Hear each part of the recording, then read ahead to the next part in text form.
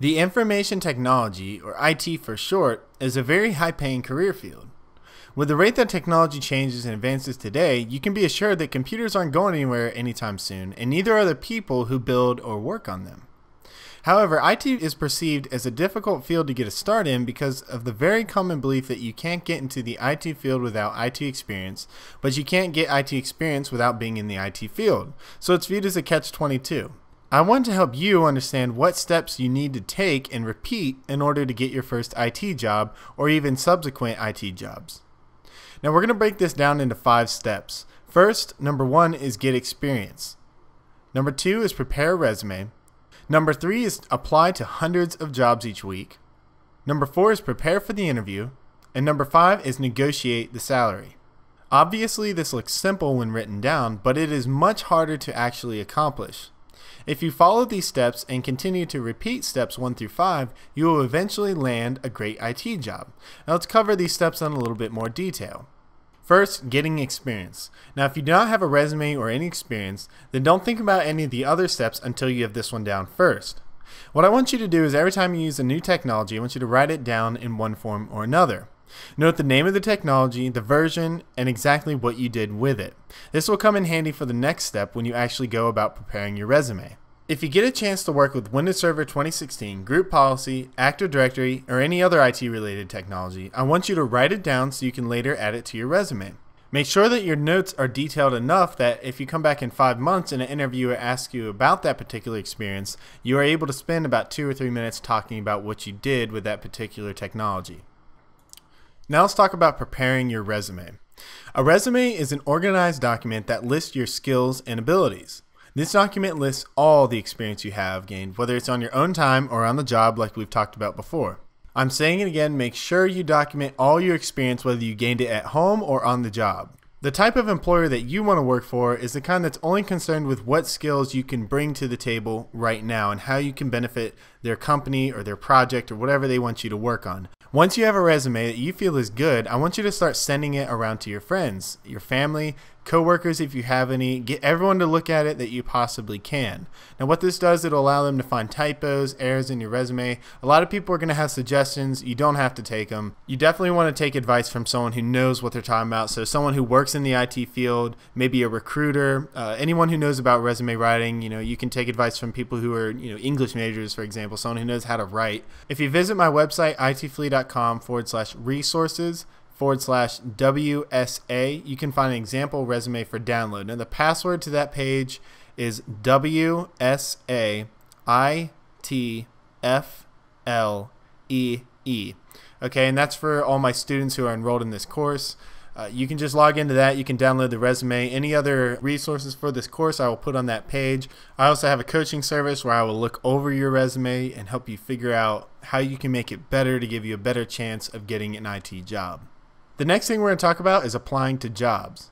Now, if you're unemployed, your job is actually to find a job. So you're never really out of the job, okay? Don't feel like just because you don't have a job doesn't mean you have to work, when the exact opposite is true. You're going to have to work very hard in order to get a job that will pay you each month. So right now, that's your job, to go out and find a job. What I recommend is that you apply to at least 10 to 15 jobs every single day. Now, if you've already applied to all the jobs that are in your area, then you probably need to consider relocating or widening your job search.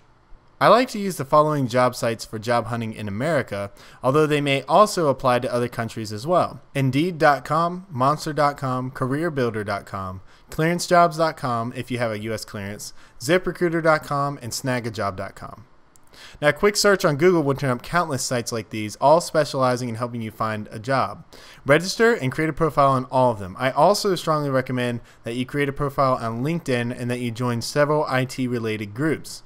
Connect with a ton of recruiters and message them telling them about yourself and that you're in the job market.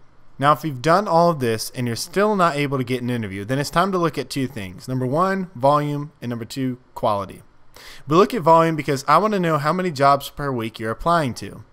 Then we'll look at quality because I want to know how your resume looks. It is possible that you're either not applying to enough jobs or you don't have enough skills on your resume. If this continues to go on and you know that you're applying to enough jobs, it's time to go back to step 1 and get more experience.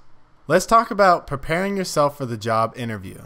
Now, a job interview is nothing more than a sale. You're going to have to sell yourself to your potential employer. This means that you must have your sales pitch down and well practiced. Go over each line on your resume and be prepared to talk about each line for a couple of minutes. For example, if you list Active Directory on your resume, then you need to be able to talk about what you've done within Active Directory other than simply stating what is on your resume. I had this one interview where the interviewer went line by line over my resume from the top all the way to the bottom. I mean, he covered every single line, and all he said for each line was, "Tell me about this line." He didn't comment on anything I said. That's all he said, was just tell me about this line. Now, the bad news for me was that I hadn't prepared or memorized a story for each line, so I was at a loss for words. Let me tell you, this was awkward for me. It was awkward for him. Just don't let this happen to you. Make sure you memorize each line and a story for each line on your resume. Now let's talk about negotiating a salary. When you've done a good job on your interview, you're going to have recruiters coming back to talk to you. Now, more than likely, they're going to ask you how much you make a year or how much an hour you are paid. Now, what you want to do is turn this back on them and get a range from them. So what's the salary range or what's the hourly range for this position? Believe me when I say that every position has a budget. Okay, and you just want to find out what the budget is. What's the high end of the budget? What's the low end of the budget? Now, recruiters don't really like talking about this because most of the time they want to hire you as cheap as possible. And they know that they have a better chance of a hiring manager approving you if they offer you less than what you're worth. Always do your best to get them to talk numbers first. Now, sometimes if they're really adamant, they're not going to do it. You're just going to have to tell them what you want, tell them what you're currently making, and just be honest with them.